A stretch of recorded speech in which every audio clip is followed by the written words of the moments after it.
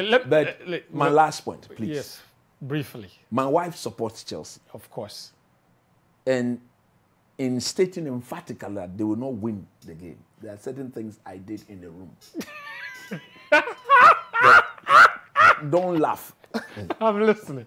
There are certain things I did in the room. You see, when we are going to play football, apart from the tactical know-how, there are some spiritual things you have to do. Ways and means.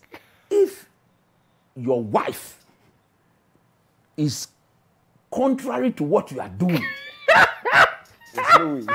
There's no way. Ever. So she was spoiling the ways and means. Whilst I was working, she was rather destroying my ways. Mrs. Nimley in the man. Daniel. She's watching the show. I know. When I come home, I salute you. You make me feel good.